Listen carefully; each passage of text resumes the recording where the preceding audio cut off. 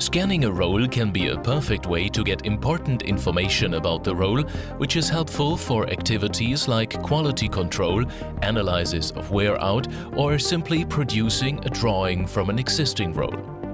Data M has more than 10 years of experience in the design and the application of roll scanners. The use of high quality within optical and mechanical components helps customers to get accurate measurement results.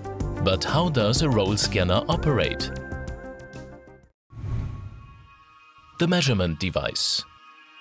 The optical system of the roll scanner measures the silhouette of a roll with a backlight system.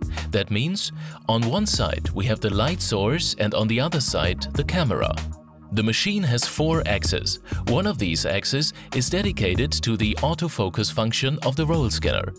We have more than 10 years of experience in the design and the application of roll scanners. We only use high-quality optical and mechanical components. Preparation of the scanning. In order to prepare the scanning process, we should clean the roll to make it free from any burrs and dirt on the scanning surface. Then we mount the roll properly on the plug and fix it with a fast-fixing attachment. Description of the scanning process. First, we need to enter the roll data and select the correct plug in the menu Options, Roll Data or function key F5. The function key F6 or the menu Options, Start Scan will start the scanning process. The system now scans automatically the roll contour step by step and updates for each step the current camera image in the camera view. No user input is needed for this process. Only the correct plug geometry must be provided in order to define the correct start and end diameter of the measurement. The operator should observe the camera window while the roll is being scanned.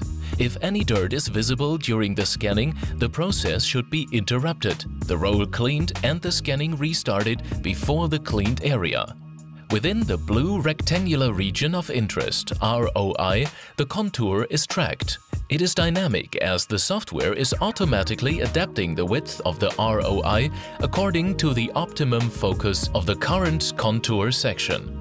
Only one side of the silhouette will be entirely measured. When the contour measurement is finished, the maximum height and the maximum diameter of the roll will be measured on the opposite side in order to center correctly the roll.